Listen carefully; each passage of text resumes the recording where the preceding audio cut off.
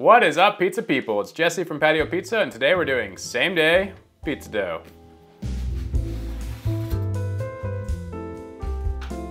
So if you've been watching this channel for any period of time, you've probably noticed that my doughs typically have a longer fermentation time. But I know that's not always practical when it comes to making pizza dough. Sometimes pizza emergencies come out of nowhere and you need to make dough and you need to make it fast. So this recipe has been specifically formulated to be ready in as little as 4 hours without sacrificing much in the flavor or texture departments. This recipe is going to yield the dough for two 12-inch pizzas. And I know, time is of the essence, so let's get going.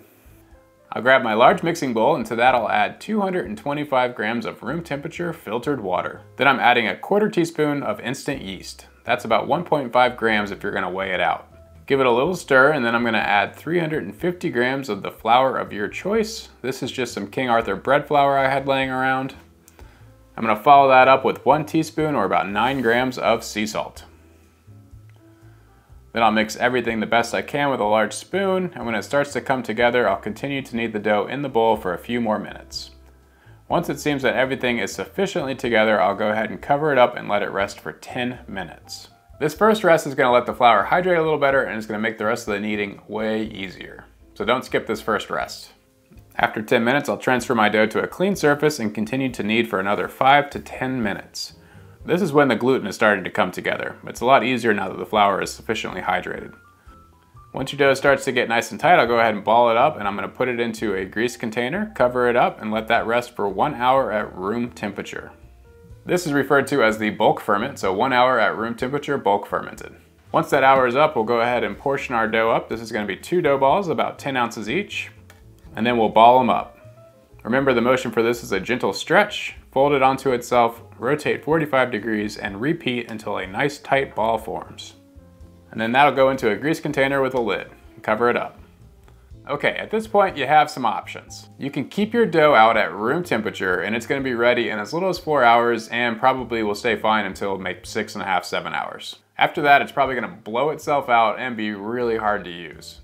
So if you're planning on using it later than 6 hours, so say you're making the dough in the morning and you're going to go to work that day and you want pizza for the night. You're talking 9-10 hours probably. What I would do here is put the dough in the fridge, let it stay in there the entire time you're at work. As soon as you get home, take it out, let it rest for an hour or 2 before you make pizza.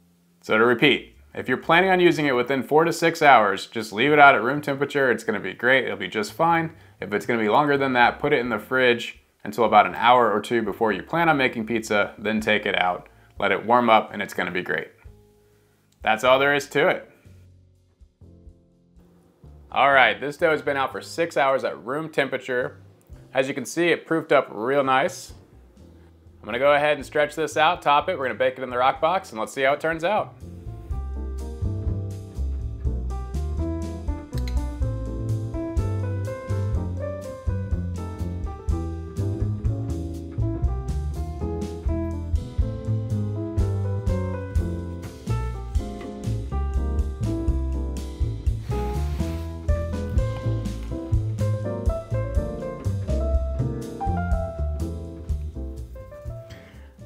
Okay, this is our same day pizza dough. I made this about 6 hours ago. It's looking great. We've got a good cook, good crumb structure. Everything looks real nice.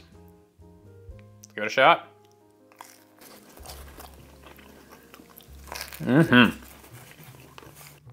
That's not lacking in flavor at all. The room temperature for 6 hours, still plenty of flavor. Definitely broke down a lot of those extra sugars. 6 hours at room temperature, there's plenty of flavor. It tastes great.